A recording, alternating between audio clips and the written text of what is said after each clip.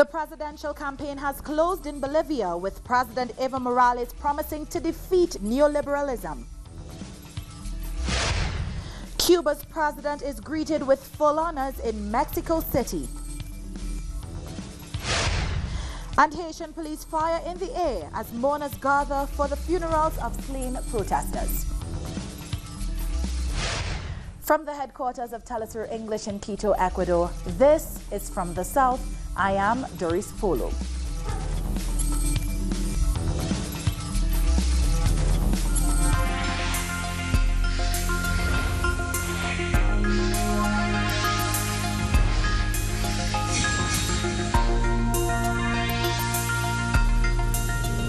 Campaigning has come to a close in Bolivia ahead of Sunday's presidential election.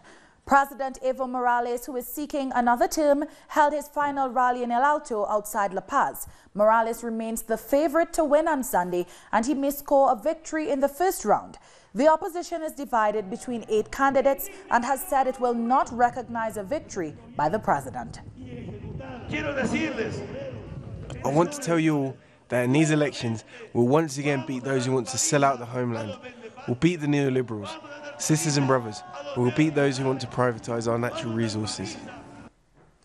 The president of Bolivia's Supreme Electoral Court, along with the commander-in-chief of the armed forces, gave details of the election preparations. This coordination work, as usual, has always been carried out in different electoral processes.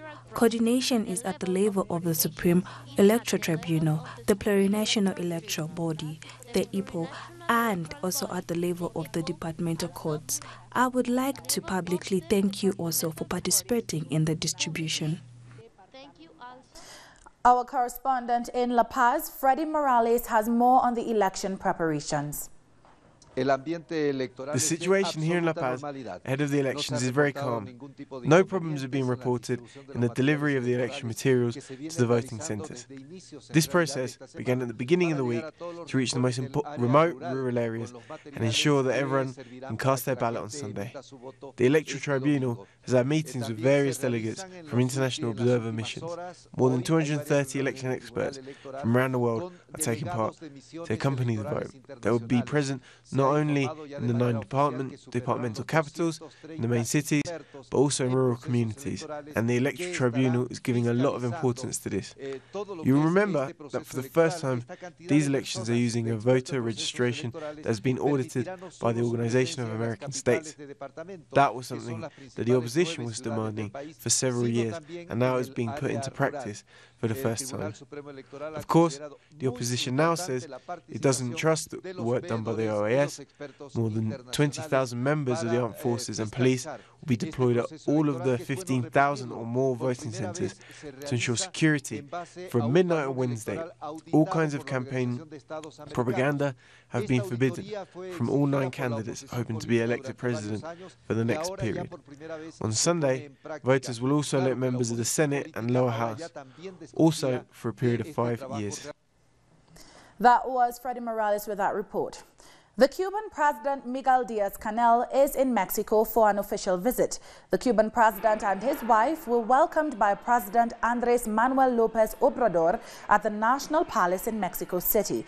After the welcoming ceremony, the 2 leaders went into a closed-door meeting.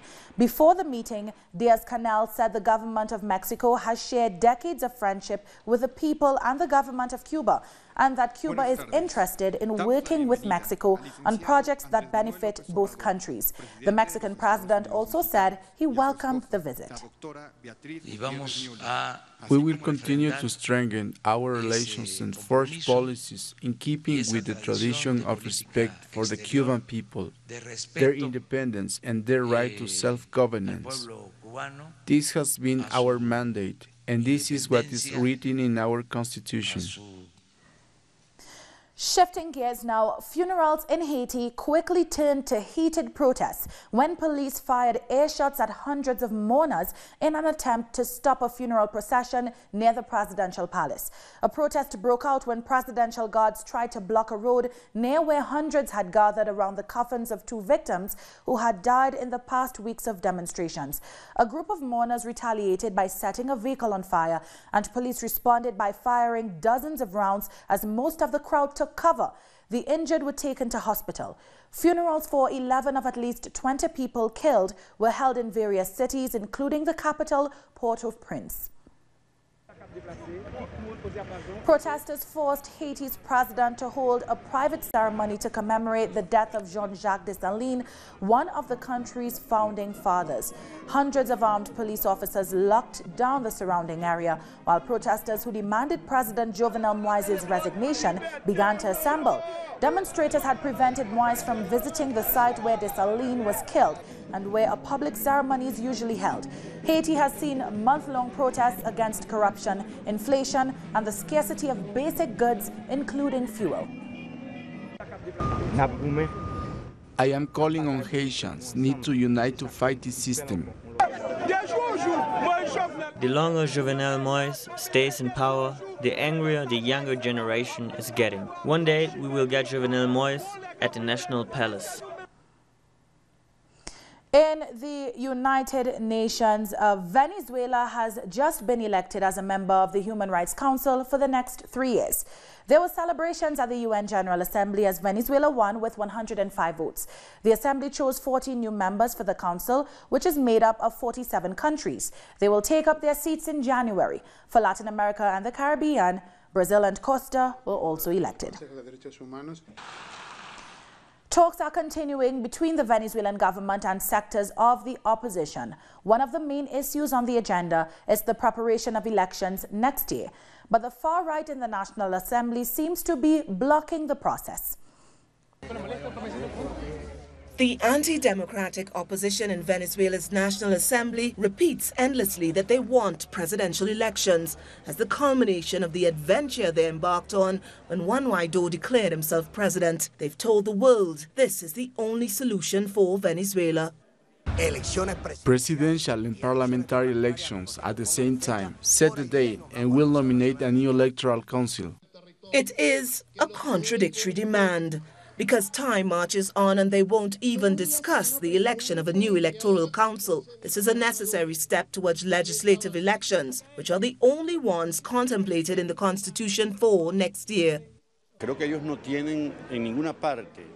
Everyone in Venezuela can see what they are doing. If they refuse to act, we will denounce them publicly for not seeking solutions. The PSUV group took a positive step by rejoining the Assembly. Now they need to step up so that we can elect a new CNE. If not, the Supreme Court will have to step in and take the decision. The parliamentary committee that should be discussing the preparations for elections is the one chaired by Stalin Gonzalez, second vice president of the National Assembly.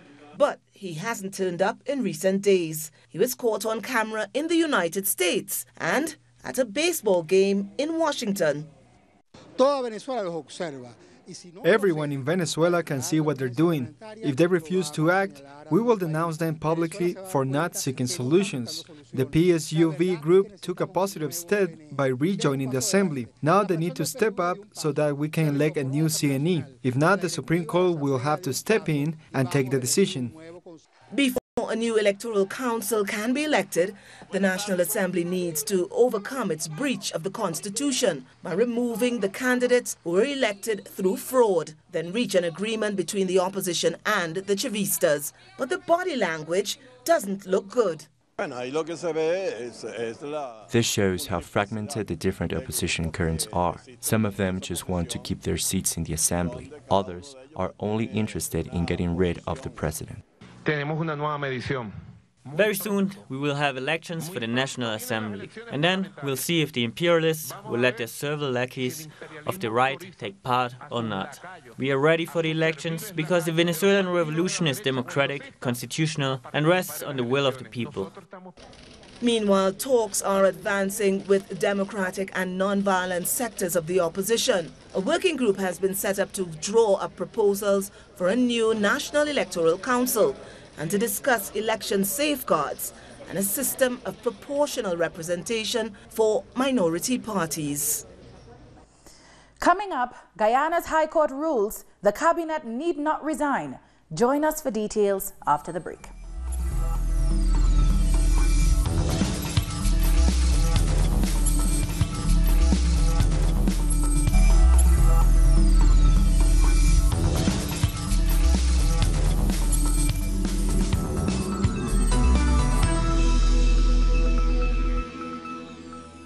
Welcome back.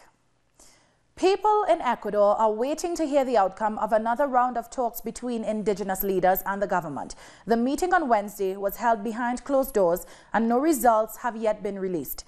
It was set to discuss the content of a new decree to replace Decree 883, which removed fuel subsidies and triggered a huge uprising in protest. One of the indigenous leaders, Leonidas Issa, reportedly told the government that any new decree would have to be based on a completely different model of development. Now, just days after the nationwide protests ended in Ecuador, one of the country's unions is threatening to reignite demonstrations, this time against labor reforms. Our correspondent Denise Herrera reports from Quito. Hello, we are at the historic center of Quito, where recently one of the organizations of workers, the FtS, just announced a new demonstration against the labor reforms. They said that the government didn't accept to talk with all the sectors of workers, and they continue their actions against the labor reforms. They also said that they would discuss the situation with other sectors of workers. Under this situation, the CONAIE and the government just talked yesterday, and they said that they will continue discussing these issues, the labor reforms and the economic measures. They said that they would talk with different sectors also to find a final resolution. That was our correspondent Denise Herrera with that report. Guyana's High Court has thrown out an application filed by the opposition for an order mandating that the cabinet, including the president, resigns. In delivering the ruling, the acting Chief Justice deemed the opposition's action wholly misconceived, vexatious, and an absolute abuse of the court. The CJ ordered costs to the respondent in the sum of $500,000 Guyanese dollars, which is about $2,400 US. The president has set March 2nd, 2020 for the holding of elections. The cabinet has continued in office as a caretaker government since the passage of a no-confidence motion against the government last December. The High Court struck down the opposition's claim that the Caribbean Court of Justice had overlooked a compulsory order compelling the president to resign. This government is a legal government. The cabinet is a legal entity in the government. That is the ruling of the CCJ. The decision of the Lord Chief Justice has restored the position with the rule of law in Guyana. And it's a very important principle for a hierarchical system of courts that you follow precedents. And the principle of stare decisis is that you follow the precedent set by the higher courts. And since the CCJ had already determined this issue, whether the cabinet and government should resign, it was not fit nor proper, and it was of no legal effect for you to come to the lowest court to seek to have that decision of the court, CCJ, the apex court, overturned. Trinidad and Tobago's Prime Minister, Dr. Keith Rowley, has explained that the country's foreign exchange problems cannot be resolved anytime soon. Speaking just over a week after his government delivered a $53 billion budget, he said Forex remains a challenge. We have to manage our consumption of foreign exchange, because if we spend it out and cannot earn it back, then that's a kind of bankruptcy, which makes us a pariah in the international financial community, which is why the yardstick is that you need to have enough foreign exchange for 3 months cover. That means and you're on the edge there, on the margin. If you go below 3 months, well, you're technically in big trouble. If you're just above it, that's not comfortable enough.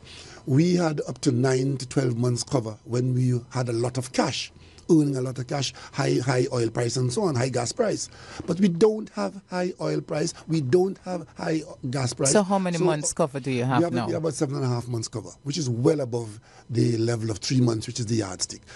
We were told by some of the experts who sought to advise us when we came into office that we would have, if we did not devalue the currency to 8 to 1 or 10 to 1, we would, in paying our bills and managing our affairs, we would use up that foreign exchange reserve that we have inside of a year.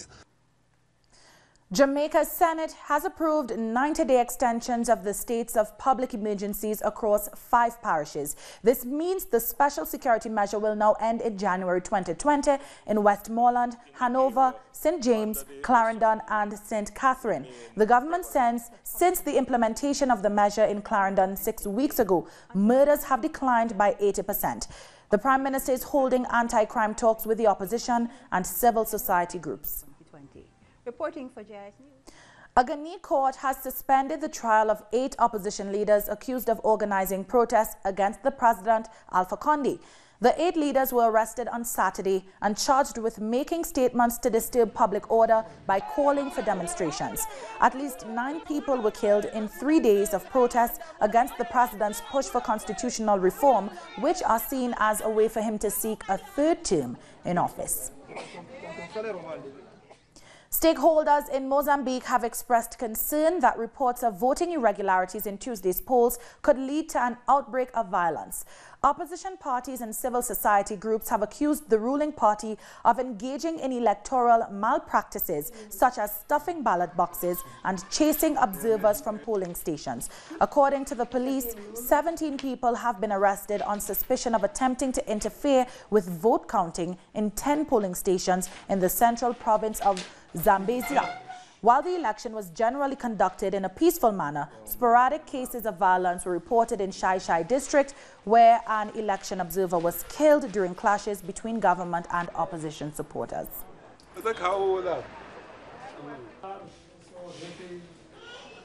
Our correspondent Matuba Malachi has more on this election. Election observers in Mozambique say these elections that took place on Tuesday were largely free and fair, and they say that the minor hiccups that took place during this election period are not enough to influence the final outcome of the results we expect to see on Friday. But this election came at a very costly price, and that is human life. In the northern parts of Mozambique, we saw at least 200 people reported dead because of the insurgency that's been reoccurring in that part of the country. But for the election period, we understand that 200 people have been killed, and this has had an impact on people who live there because there were no polling stations sent to the northern parts of Mozambique, fearing insurgency and more violence. But now, with the election results expected on Friday, we expect Frelimo to extend its long-time rule of the country. President Filipe Nyusi will most likely be in office for another term as the Renamo opposition party trails behind with votes according to the preliminary results that we've seen recently. And a healthy democracy in Mozambique means stability for the SADC region, but then it remains to be seen how President Filipe Nyusi deals with the insurgency that is still ongoing in the northern parts of Mozambique. It's back to you, studio. We'll take a short break now. When we come back, Catalans protest against the sentencing of 9 separatist leaders for the 4th day. Don't go anywhere.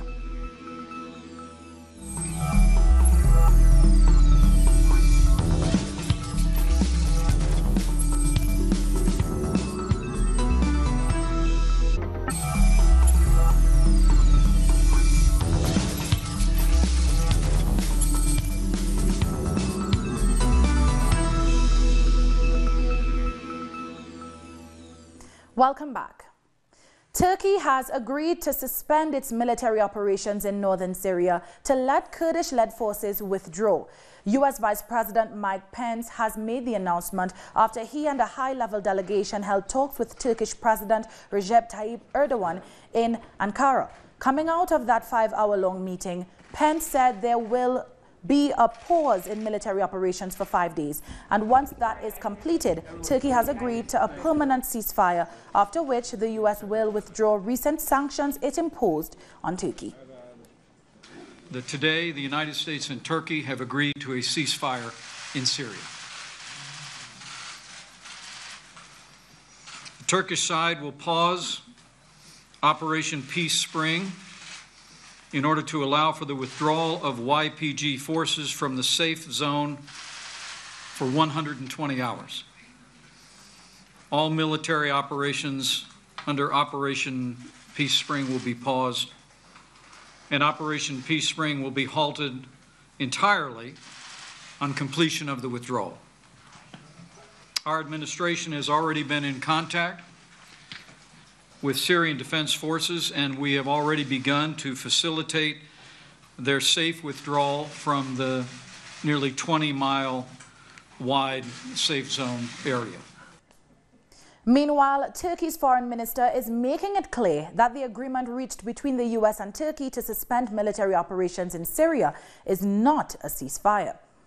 We will pause Operation Peace Spring in order to allow for the withdrawal of PKK-YPG forces from the safe zone for 120 hours. Not a ceasefire. We are only pausing. This is not a ceasefire. Ceasefires can be done only between two legitimate sides. We are only pausing the operation to allow the terrorist groups, which are the targets of the operation, withdrawal from the safe zone. And a Russian flag was seen flying on a demolished building in Zormagar, a border town in Syria, which Kurdish militant groups controlled.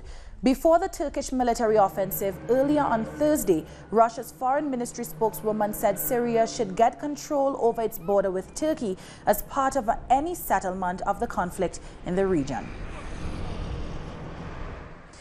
In other news, UK Prime Minister Boris Johnson has hammered out a last-minute Brexit deal, but he will now have to win approval for the draft deal in the British Parliament, a rare sitting scheduled for Saturday. Johnson is currently in Brussels, Belgium, for an EU summit where the exit of the United Kingdom has topped the agenda. The deal still has to be approved by all 27 member countries and the British Parliament. Although key allies have spoken out against the deal struck with the EU, Johnson has expressed confidence that the Parliament would support it. And while it may not be easy for Prime Minister Johnson to get approval for the new deal in the British Parliament, his allies in Northern Ireland, the DUP, say they don't agree with it. And the Labour leader Jeremy Corbyn says it is worse than the deal negotiated by the former Prime Minister Theresa May, which the House of Commons voted down 3 times. From what we've read of this deal, it doesn't meet our demands or our expectations. It creates a border down the Irish Sea between Britain and Northern Ireland, and it leads once again to a race to the bottom in rights and protections for British citizens and the danger, I beg your pardon, sorry, a danger of the sell-off of our national assets to American corporations. We are unhappy with this deal, and as it stands we'll vote against it, though obviously we need to see all of the last details of it. Thousands of students have taken to the streets in Barcelona in a 4th day of protest against the jail sentences handed out to independence leaders. After 3 nights of severe police repression against the protesters, Thursday's march has been peaceful so far. 97 protesters have been arrested since Monday, and the regional Catalan government has condemned violence by protesters. However, many students say the police are to blame. It's really bad, because President Torra criticized the sentences and then sends the Catalan police, the Mossos d'Esquadra, to repress those who are fighting against the sentences. This is a super hypocritical, and what we demand is the resignation of the Catalan Interior Minister, Miquel Boig. The president's speech was terrible. They want to demobilize us. We need leaders. We do not have leaders. They do not support us. Israeli forces have fired tear gas and rubber bullets at Palestinians protesting against land seizures for Jewish settlements in the occupied West Bank. According to eyewitnesses, dozens of the protesters were injured in the village Tumusaya. Israeli protesters also gathered on the hill that views Tumusaya, calling on the government to build a new settlement. Land seizures are among the disputes stalling peace efforts in the region. We have two concerns. First of all, that it's very close to the village Amichai. It's only 50 meters away and it's very dangerous. Second of all, is that it's our land. All the land of Israel is our land, and we're supposed to build here a new village and not the Arabs. That brings us to the end of this news brief. You can find these and many other stories on our website at telesurenglish.net. And join us on social media, Facebook, Twitter and Instagram. For Telesur English, I'm Doris Polo. Thank you for watching.